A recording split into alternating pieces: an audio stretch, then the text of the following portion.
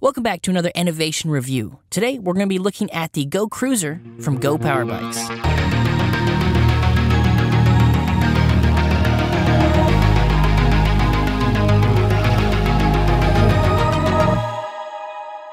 Some of you guys are probably just here for an overview of the specs, so let's go over those right now. Class 2 e-bike, 500 watt rear hub motor, locking removable 48 volt 10 amp hour battery, up to 36 miles max distance, top speed of 20 miles per hour.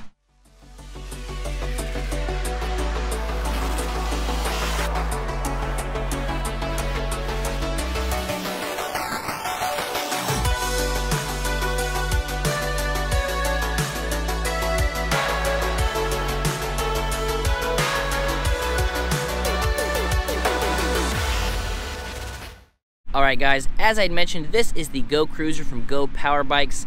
This is one of those bikes that is going to be mainly designed for the urban environment. We've got these slick, almost racing style tires on here. Not really meant for the off-road. Could probably handle some well-packed trails, things like that. But I would be more comfortable with this thing if it was on the concrete or the asphalt where these wheels were designed to go. Priced in at $1,800, this is one of those bikes that sits in that mid-tier range and it doesn't come with any of the accessories like fenders or a rear rack. However, we do have all the attachment points to add that. We've got a spot for rear fenders in the back, front fenders up here, a front basket, and also the rear rack. We've also got a couple of bottle cage bosses here in the step-through. The ability to add some of those accessories makes it more viable for a commuter. However, this is probably something where you would just use it to ride around, maybe for fun, short trips, things like that. Right now, they ship mainly straight to consumer, but they do offer a few of their bikes in Costco. So if you got a Costco near you, you can go and check them out, see if they carry any of the power bikes at your local Costco. I always recommend checking out a bike in person, especially some of the stuff you're gonna buy online, because there are parts of it where you might think an e-bike is perfect for you, and then you get on and you're like, oh, actually, you know what, I don't like this. Or one where you saw and like, I don't think that's for me. You hop on it and hey, guess what, that's the perfect e-bike. So getting the chance to try them out in person is always the recommendation. So the GoCruiser comes in this one style, one size, but it does come in two colors. So we've got the black option, which is the one here, and we've also got the white option. So because we do have this really deep step through here, this is something that is gonna be nice for people that maybe have knee problems or back problems and they aren't able to lift their legs up as high, and maybe they want something with a little bit more of an upright riding position. It's advertised as being for riders anywhere between 5'4" and 6'2". I think the 5'4" mark is probably pretty reasonable, given that we've got a 21.5 inch minimum saddle height here and this really low step through. We measured the standover height at 15.75 inches, so it's a very approachable size for most people. Now on the 6'2" side, I feel like that's probably not going to fit most people around the 6'2" mark. Now there are some people who this might fit at that size, but I wouldn't recommend anybody maybe over 6 foot this bike, and only because it actually is a lot smaller than I first thought. When I saw it online, I thought it was going to be bigger, similar to the GoSpeed, because the GoSpeed is a big bike, but this is small, it's fairly compact, and I'm not sure it would be a good fit for somebody at that 6'2" mark. But we do have all the measurements down below, so if you know your measurements, feel free to check those out and see if this bike would be a good fit for you. So the construction we have here is this 6061 aluminum, very standard for all the e-bike frames that we've seen for the most part, unless you're dealing with something that is carbon fiber, and most of those cost a little bit more because they're a little bit lighter. Now some people have questioned the folding joint, and they do it on pretty much every bike that folds. You get a lot of the older bikes that had these folding mechanisms, and maybe they weren't as good, but the technology's gotten a little bit better and the quality control has gotten a little bit better. So you'd have to really be trying to break this thing if you were going to snap this or break this. I mean, you'd have to be taking this thing off jumps or dropping off of just overhangs. You're not going to do it. So the reach here is 20 inches. Pretty approachable for most people. We've seen bikes anywhere between that 16 to 21.5 range. So 20 is a little bit on the longer side, but you do have the option to adjust the handlebar, and you could adjust the cant and bring these handlebars back a little bit, giving you an even more upright seating position and kind of closing in that reach distance just a little bit there. And moving over to the saddle, we've got this Velo GoPowerBikes branded saddle here. It's not horrible, although it's not my favorite saddle that I've tested out. It is a little bit kind of like a big bump here and a big bump there, and personally I didn't find that super comfortable, but there's probably somebody that would. We've said it before, and you have to find a saddle that matches your butt. Every butt is different, and this one just wasn't a perfect match for me. And then moving up here to these tires, we have got these 20 by 4 inch Kenda tires. A couple cool things about these. These are the first ones that have this sort of like racing style, street style vibe that I've tested, and I really liked them. I thought at first maybe I would lose a lot of the grip, and you really don't when you're riding around on the concrete or the asphalt, places like that. They do have a couple of extras. We do have this sidewall stripe protection here, which we really like. We always mention that if we don't see that. And these ones also have puncture protection built in. The recommended PSI on these is 35 PSI or 2.4 bar. And then we've also got the addition of these reflectors right here in the spokes. So a little bit of the nighttime safety being taken into consideration here. And these tires are connected to this front fork suspension up here. We do have some quick adjustment knobs on these. They also come with 26 millimeters of travel. Now, that's not the most that we've seen, but the places that this bike is meant to go, that is plenty, and that kind of coupled with these big fat tires really adds to a very comfortable ride. And then moving on up to the cockpit here, we've got these rubberized ergonomic grips. Now, we don't have a locking point on these ones, and I've mentioned that on some of the other GoPowerBike bikes. It'd be nice to see at least a single locking point here, so maybe that's something that we can get in the future. Right back here, we've got this hidden bell. Now, the inclusion of this bell is really nice because this bike doesn't have a horn or anything else, so this bell is here for safety, just letting us get attention of any pedestrians or cars that might be in our way. And then right over here, we have got the keypad. Very simple. We've got up, down, and the middle, and we're going to hold that down, and that's what's going to turn our display on. There we go. And the display here is going to tell us a couple things. It's going to show us battery level, it's going to show us the speed that we're going, and it's going to show us what mode we're in, what pedal assist level, and this is also going to give us a watt readout.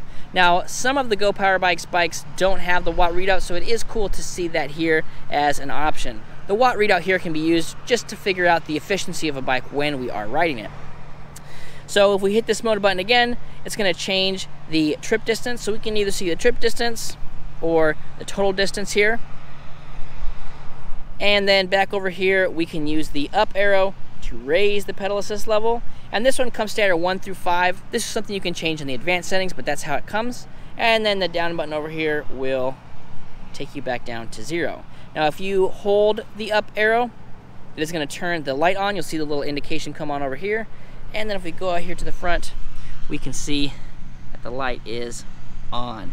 Now, this front light here, it is removable, and you can kind of adjust, where it sits on the road. I've got it adjusted kind of for me, a little bit further out maybe than most people would. Some people like it to be kind of right in front of their tire. The light is definitely bright enough to ride at night, and is an excellent safety feature when considering cars coming from the front being able to see you with this light here. And we'll pop back up here to the cockpit, turn the light off, save some battery. So the brakes that we have on here are these Tektro mechanical disc brakes. Now, on these handles, we do have the inclusion of this little rubberized grip here, which I'm a big fan of. Again, looking at the longevity of this, I'm not sure exactly how long that will take till it peels and you got to replace it or something like that. However, I like to do a lot of fingertip braking, so this really helps me get a good grip and just enough to pop the brakes down. And then we move on to the other side. We've got this Shimano SIS thumb index shifter, 7-speed. The bike is a 7-speed. I'm a big fan of these. Super efficient, super easy, super intuitive. No complaints about this so far. Usually I like to mention when I first saw it, it did look a little bit cheaper. And they are, from a monetary standpoint, they are cheaper than some of the other Shimano shifters, but super easy, super intuitive. One of the complaints I've heard from people about these is if you're riding and you have to go shift, you have to basically change your whole grip to shift. Now, those are people that are doing more like mountain biking, maybe some tougher trails. But since we're not going to be taking this on any insane trails, that is not an issue for me. And then right over here, we've got the twist throttle. We do have the inclusion of this safety button. So if we have this unclicked, the throttle doesn't go, which is nice when you have these twist throttles, because a lot of times you'll be sitting here, maybe you'll accidentally bump it. And if you're caught off balance, something like that could be painful. But because we have this here, it won't go when we have the bike on. And then right over here to the side, we have got the matching half grip. Again, it's that rubber ergonomic. Now, both these grips don't really have too much play to them, but we do like to see the inclusion of the locking mechanism there. And heading back on here to the derailleur, we've got this Shimano tourney derailleur. Now this is the lower end of the Shimano line, just under the Altus. But this thing has done really well out of the box. We didn't have to adjust anything. We hit all the gears nice and smooth. And we've also got the inclusion of this derailleur guard, which is nice to see. And back here we've got the thing that makes it go, and that is this 500 watt Hailong motor. Now I'm not sure how many Newton meters of torque we're getting out of this, but it's done pretty much everything we've needed to do. And again, this isn't a bike that we're going to be going up and down insane hills or taking it off-road. So, you know, riding around the street, heading to the boardwalk, you know, neighborhoods, things like that. It's done really well. No issues with it. As far as the acceleration goes, it seems to go up to that max speed fairly evenly. So with some of the bikes, it'll hit kind of the medium top speed, and then it takes it a while to get to the top speed. This thing just kind of evenly heads on up to that top speed. So that's nice and smooth there. And then on the other side over here, we have got our adjustable kickstand, and we've got our rear mechanical disc brake. Again, these are 180 millimeters, both in the rear and the front.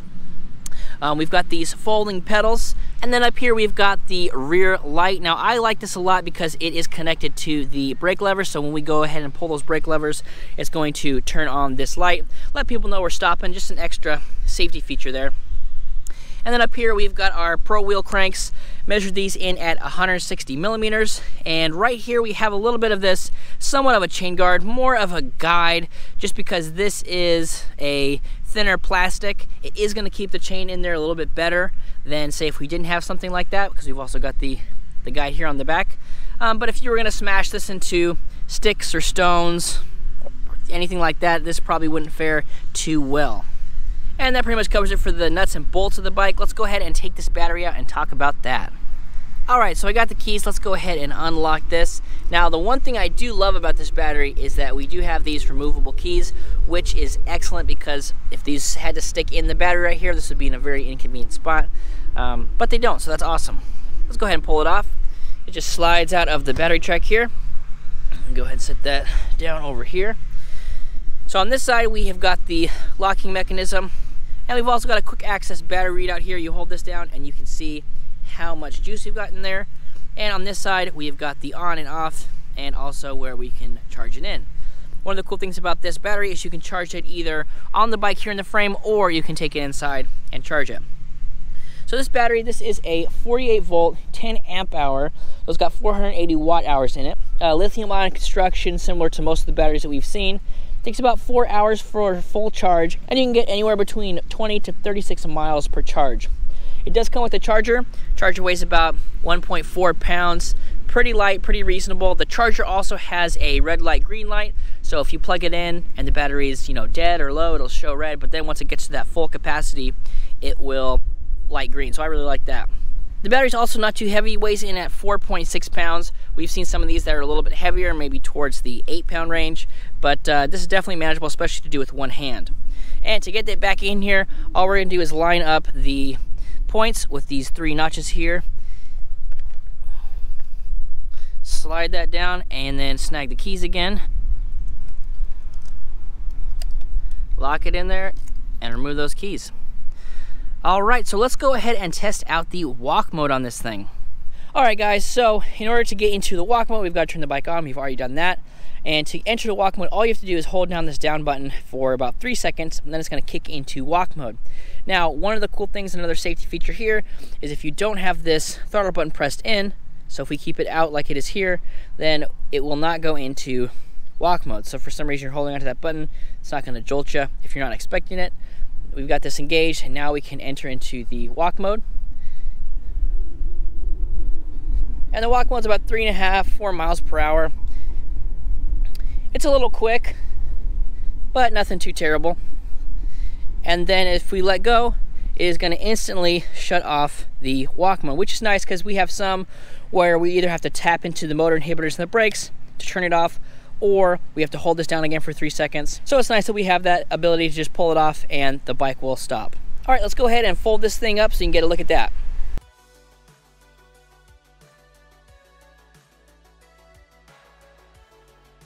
All right guys, here's a look at what it looks like folded up.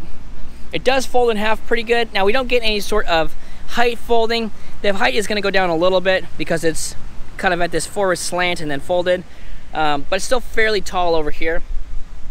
But if you had to fit this into a space where height was an issue, maybe it was just a width issue, this is going to get you some pretty decent space if you had to store this or something like that. Okay, well, let's put this thing together and take it for the ride test. All right, guys, we are back here for the ride test portion on the GoCruiser. Now, let's test this out as if it were a bike, so we're just going to have it in no pedal assist. We've got the throttle not being used, and we're just going to use the shifter and the pedals kind of like it was a regular bike. Let's go ahead.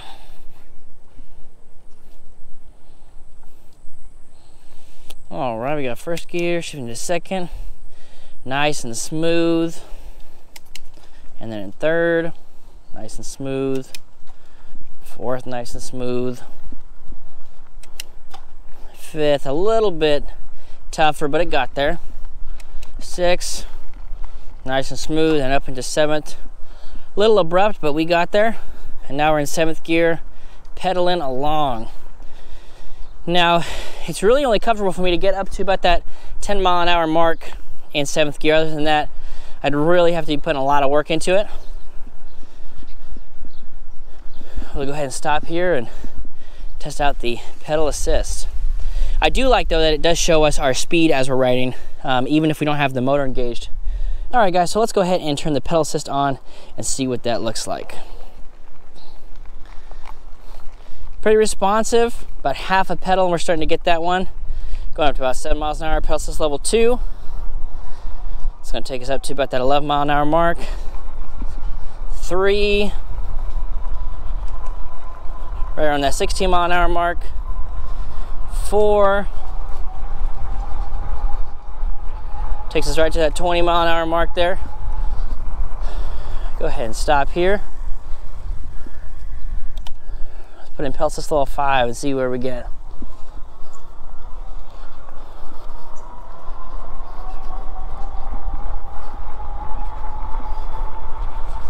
Got 22. Go ahead and stop for here. Gotta obey the rules, guys. And let's open her up.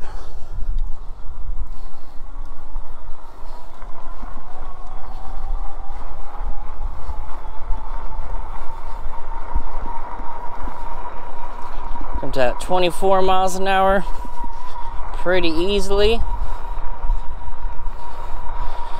Yeah, it's kind of cruising us right at that 24 miles an hour. So I believe the top speed is only supposed to be 20 miles an hour, but I haven't made any adjustments in there, so it looks like out of the box you're going to get closer to that 24 miles an hour there. Now let's go ahead and test out the throttle. Pull to a stop here. All right, so we got pedal assist level. We'll put it on 0. The nice thing about this is we do have access to the full power here, and as long as we have this safety button pressed in, we can use the throttle from any position no matter what the pedal assist level is. So let's go ahead up to that 5 miles an hour, pretty quick. And that 18, 19.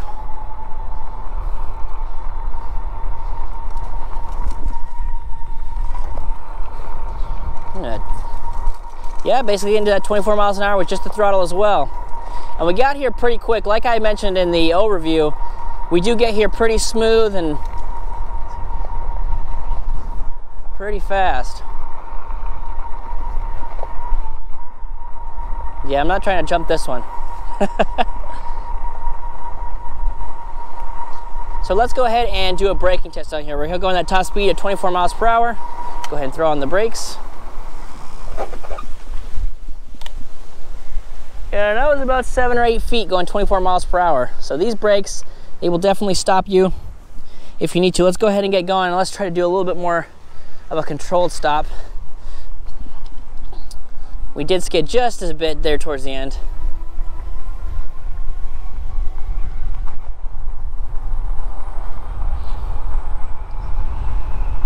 Wait till we hit that 24 miles per hour.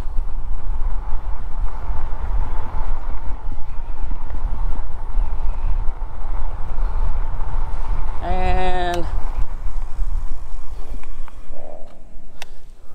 that was a nice controlled stop, no skidding or anything like that, and it was right about that 9-10 foot mark. So So it looks like the brakes on these things work really well out of the box. I haven't made any adjustments to them or anything like that, so that is cool to see. So let's talk about the motor noise and the road noise that we're getting. So the motor is a little bit louder than maybe some of the other rear hub motors that we've tested, some of the Bafangs. And then these tires, they have a different style of road noise to them than some of those all-terrain tires. I would say that they're probably quieter, but almost a little bit of a deeper road noise, if that makes any sense. But all in all, it's really not too bad. I mean, I'm cruising around here. The wind's not blowing pretty much hardly at all at this point. And so,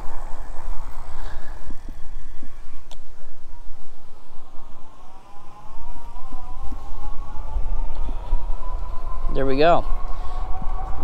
Now the watts that we're pulling right now, we're pulling about 785 watts. Now the motor is rated at 500 watts nominal power, but it has a peak wattage output of a little bit more than that. So you saw we're getting up to that 750-ish. That's probably a reasonable assumption as far as what our peak output is going to be on this thing. So as we mentioned, this thing doesn't come with fenders. Now if you lived in a spot where rain wasn't an issue, that probably isn't a really big deal, because most of the places you're going to be riding it are going to be, you know, probably on the pavement and probably well sloped, so they're not going to be carrying a ton of water on them all the time. So if we're looking at things to add value to the bike, I think coming stock with fenders would be a good value add here. All right guys, that is going to do it for our review of the GoCruiser from GoPowerBikes. If you want to know more, I'll put a link to their website down below.